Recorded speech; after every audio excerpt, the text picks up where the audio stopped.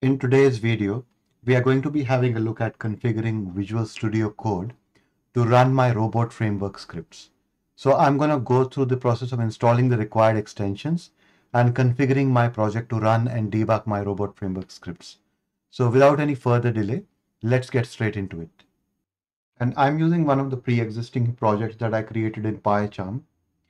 And as you can see in my robot script, currently when I open it in VS Code, it just appears like a plain text file.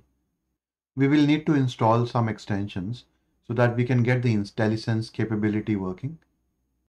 So I'll first go into the extensions panel over here and search for Robocorp. And I'll need to install these two extensions, Robocorp Code and Robot Framework Language Server.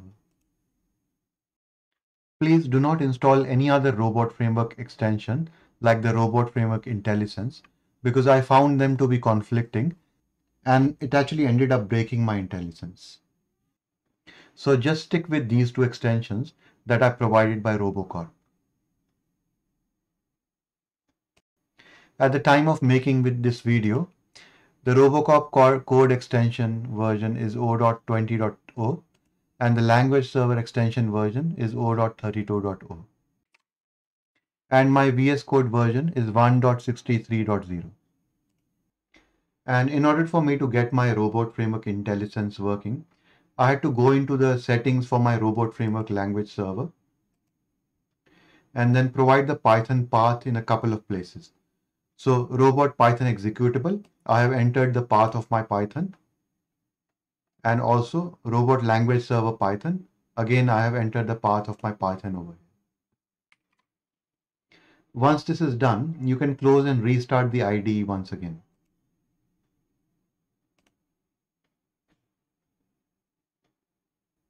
And if you look at the robot script now, you will see that the color scheme is changed.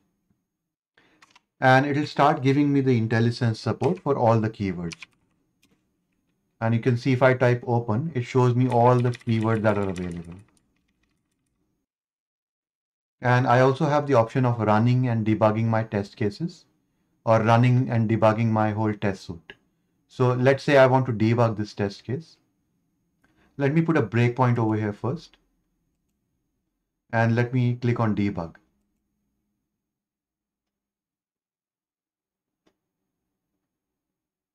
You will see that it's actually now started debugging the test case. And now I'm currently stopped on this breakpoint.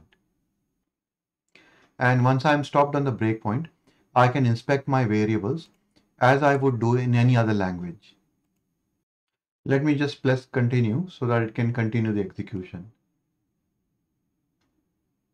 And you can see that my test cases are passing. So you can see that by installing the right extensions, VS Code can become a really powerful editor for running and debugging my robot framework scripts. So that's all I had to cover for this video. I hope you find it useful and thanks a lot for watching.